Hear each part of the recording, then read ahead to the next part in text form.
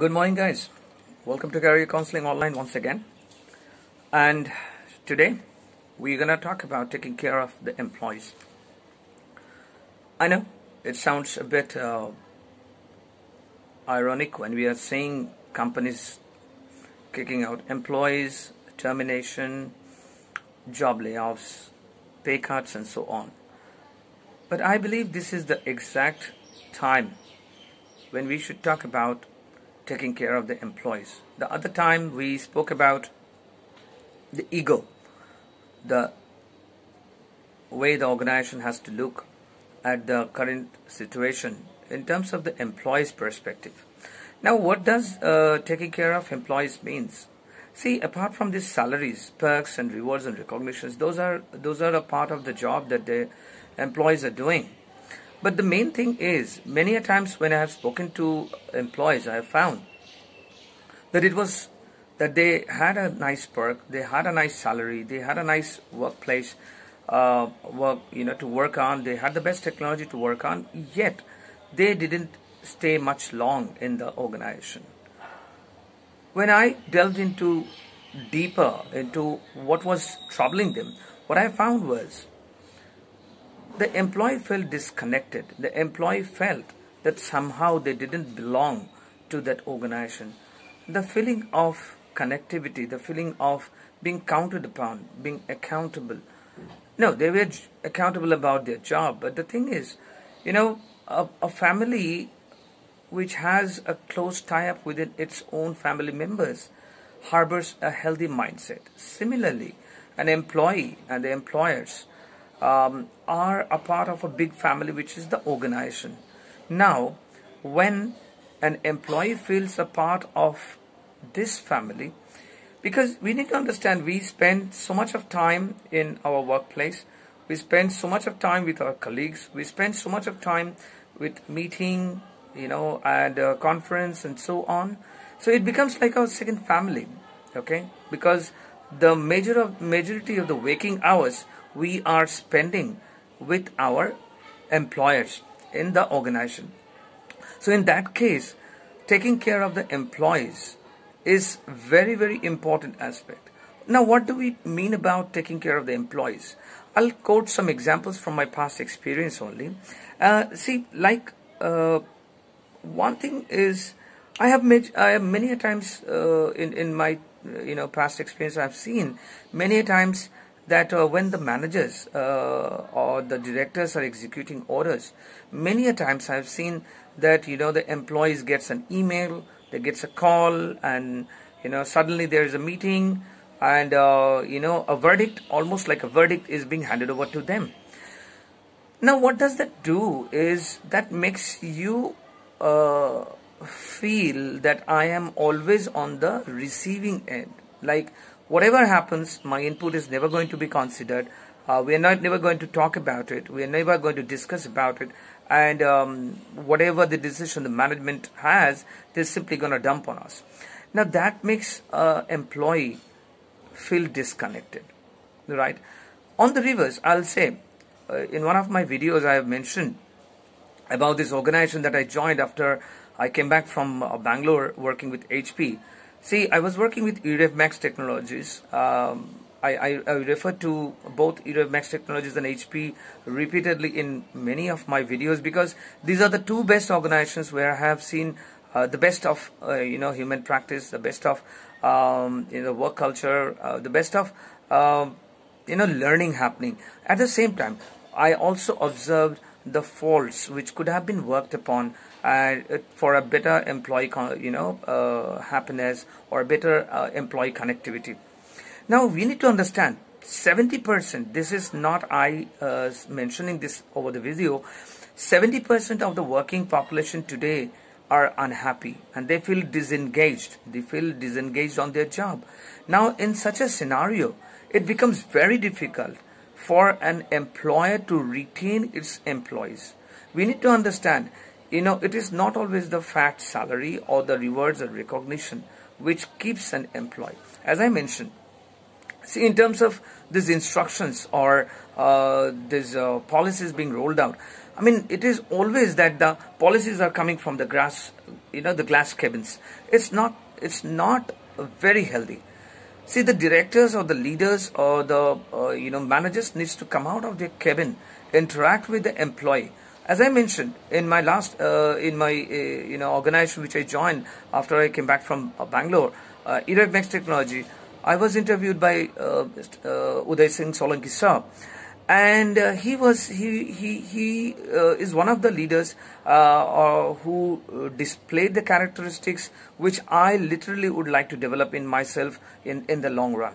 See, right from my interview, which was a bit, a mixture of everything. It was technical, it was IQ based, it was EQ based, and it was also humorous also, because even when he was handing me over, as I mentioned the other video, even when he was handing me over the offer letter, he was mentioning that Sanjay, coming from HP, such a big organization with all those facilities, I can guarantee you that you won't stick here more than 6 months. And you wouldn't believe, I mentioned it. I mean, this all the old employees with Eroic Technologies knows. Mr. Uday Singh Solanki sir had this habit. He never took the lift to his cabin, which was most probably on the 3rd or 4th floor, but he always walked up. With all the, he did all the climbing on the stairs, and each floor he used to go through all the desks. And he knew everybody by the name, and he used to, wish them first. And there are many a times when I was working on something, and suddenly I hear a voice like, "Good morning. You're still there?" That was something which I literally missed every day. I mean, like, if someday that didn't happen, I felt like, it was a part of almost like a ritual.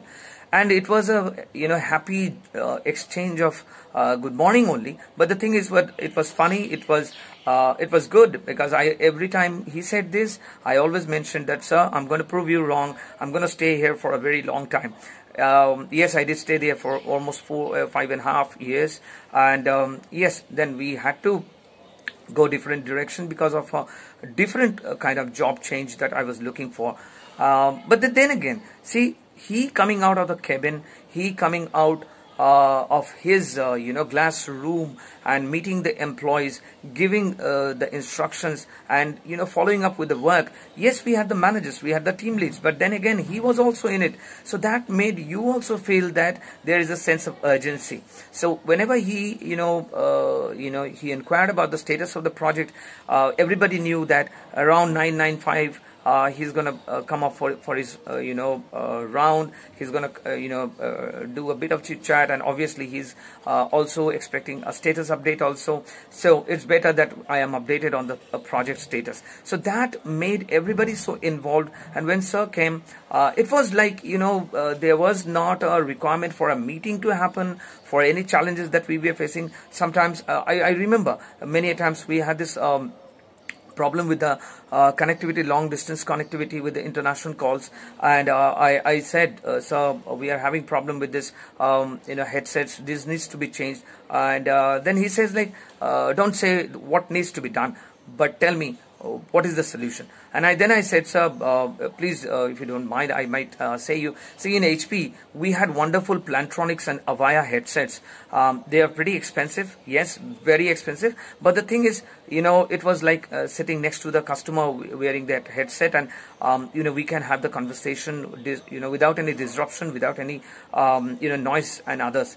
So he said that, okay, it might not be possible for all the members to have the Plantronics headset, but we are going to plan about it. And honestly, guys, I remember in his during his visit to US, after a couple of months, 6-7 months, while he came back, you wouldn't believe, I receive a call, my team lead receives a call, and when we go to his cabin, he hands over these 5 Plantronics headsets.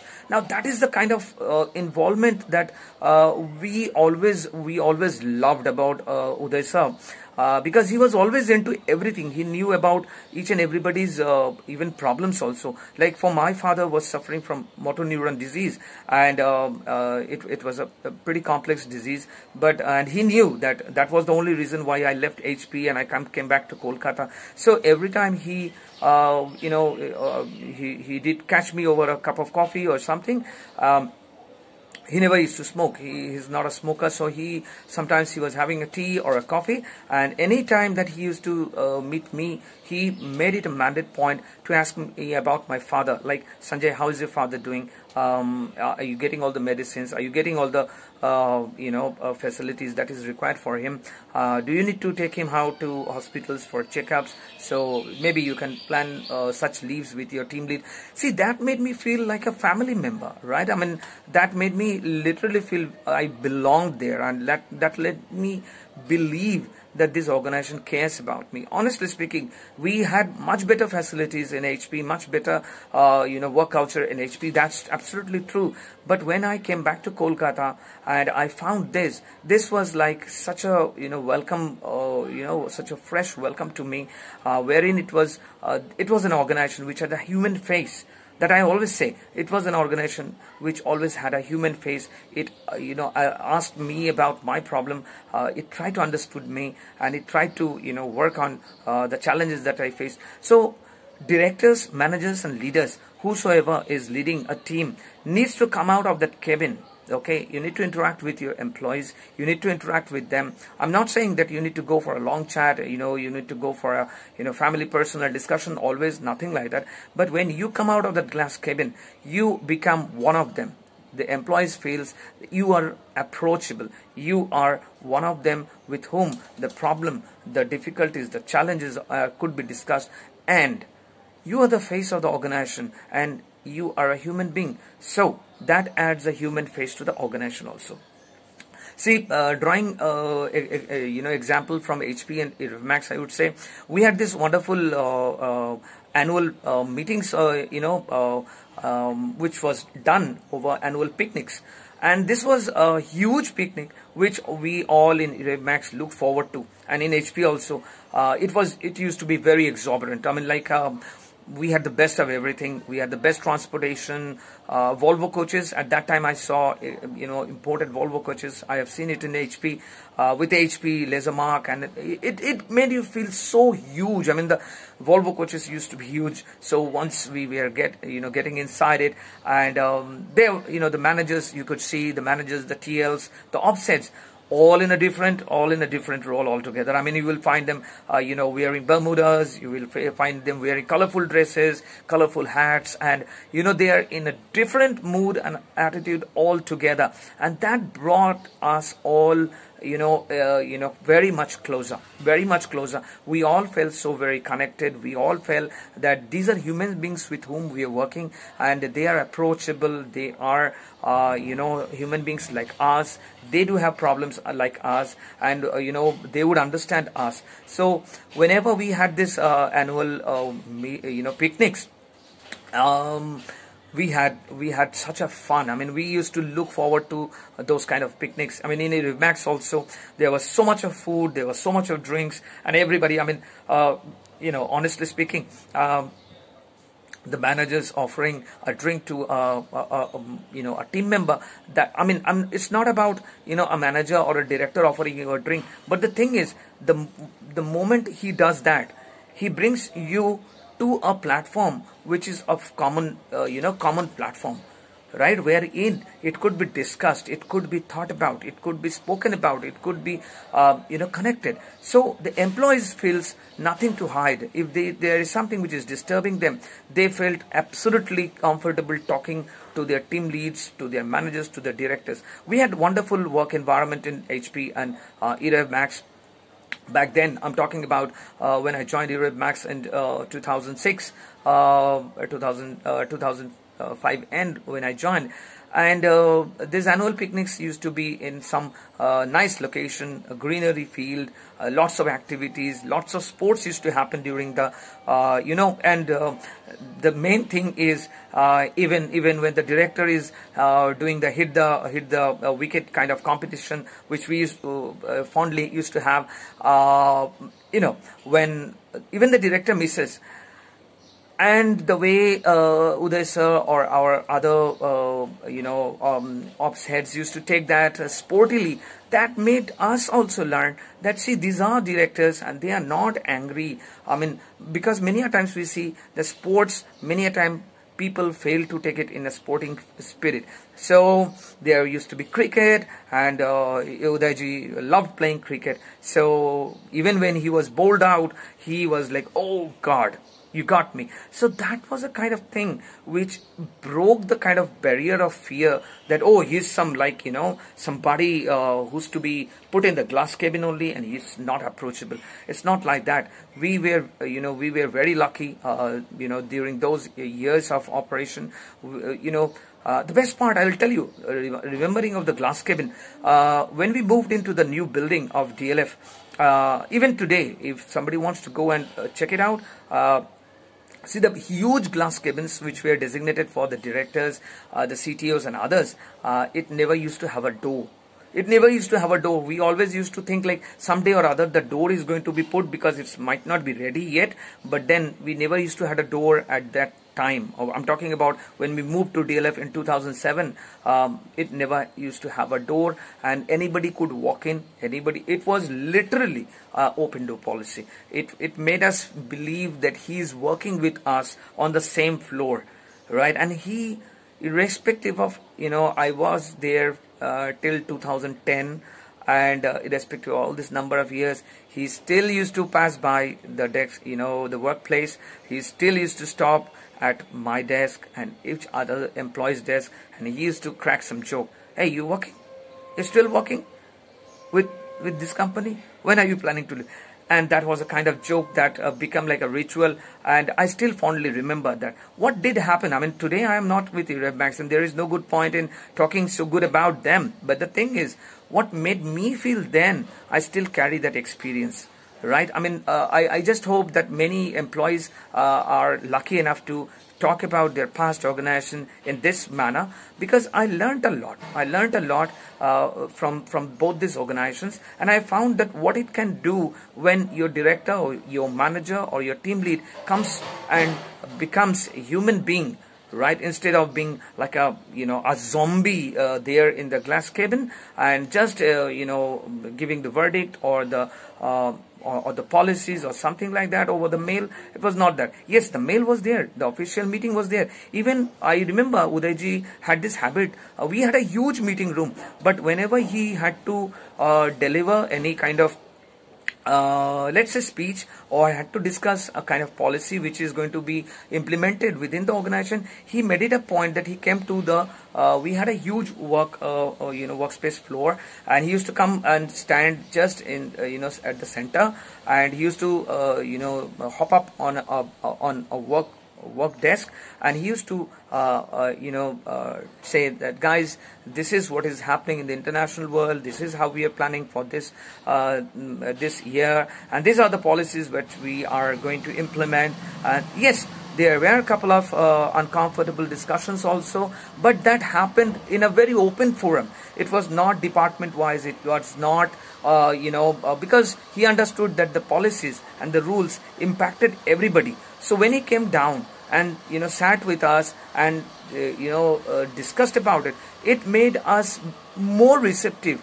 It was not like, okay, so there is this guy and this is the management and they always dump their policies on us. Nothing like that. So he always was in a very discussing mood. He was always in a very open platform wherein we were able to put forward our points of views. We were able to ask questions, and he literally made all our questions being answered. Now that is the kind of connectivity that employees needs to have. We spoke about the outings, which literally brought us closer to the management also. We were able to understand their point of view, because during this meeting also there were casual discussions about how things are in the international market, how things are going, what we need to do, and so on.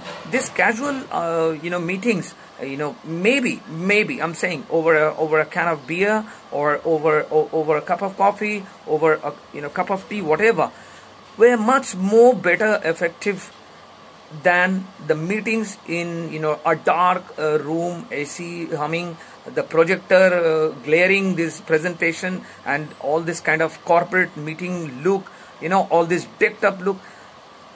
These informal meetings were much more effective from I'm talking about in terms of being an employee. From my perspective, I'm talking about it used to relay the message much better than the meeting rooms, than the dark meeting rooms, which made us always feel like a subject, like we being subjective, rather than when we were outside talking about it, we discussing about it, we were much more receptive. At least I can talk about myself. I understood the situation better, I understood my deliverables better, and it made my life much easy as an employee. I still cherish those days, and thanks a lot to Uday sir for those, for creating that kind of memories, so that I can talk about it even after 10 years of leaving the organization.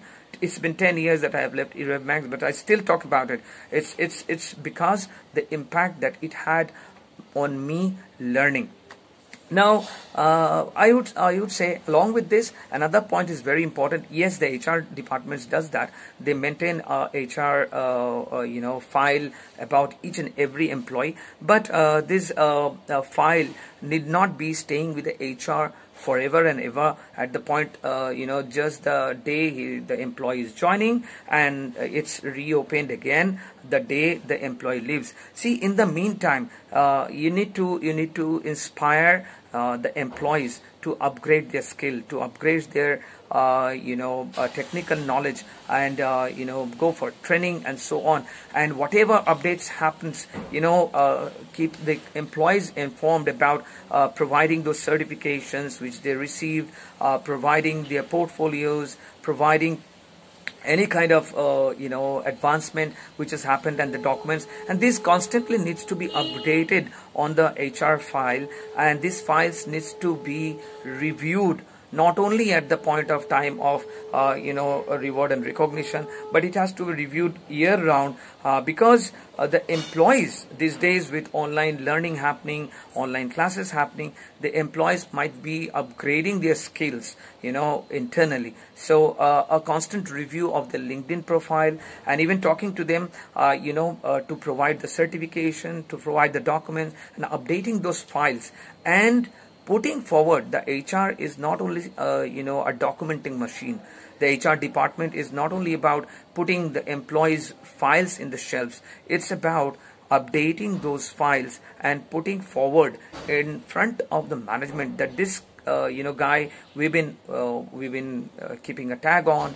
These guys are updating their skills. These guys have learned new skills. These guys are learning new technical let's say trainings or skills. So most probably they are going to look for more better changes in terms of the job change. Now the thing is, guys, many times we are mistaken that a job change always has to be an organizational change. No, even when you are within an organization, you can go for a job change with a role change. So when that HR policy is applied on the HR file of an employee, these files are reviewed by the HR and put forward by the management. And when the management also goes through these files, it creates automatically a positive repository of potential candidates for the future positions. So whenever there is a requirement for a job, instead of going outside, taking somebody from outside, it is first going to be an IJP, which is the internal job posting. How does that happen? That can only happen when the HR professionals are maintaining the file, updating the file, and putting forward to the management, because the management does not really have the time to go up to the HR and ask for file updation. But the thing is, it is the responsibility of the HR head or the HR department head to provide that file in front of the management, stating these are the guys who are constantly upgrading their skills, these are the guys who are constantly learning new skills. So tomorrow, if we are not giving them a better role, a better position where they can utilize these skills, it's a high chance that these employees might look for this position outside our organization, wherein they can utilize their upgraded skills. So it is one of the best responsibility, or what is one of the most important responsibility of the HR department, to put forward those files of those employees who are constantly upgrading their skills, constantly learning things, and they also need to follow up with the employees for constant updation. If there is any change which is happening, if there is any new skill that they have learned, they need to provide those documents to them so that their file can be updated and put forward to the management. Now guys, with that note today, I would wrap it up. So taking care of an employee does not always mean taking care of the employee through a fat reward recognition or a fat salary. The salary, updation or the reward and recognition will happen as per the KRA and the KPI being reviewed and the yearly performance review. But the thing is, along with this, the points that I mentioned today also helps in building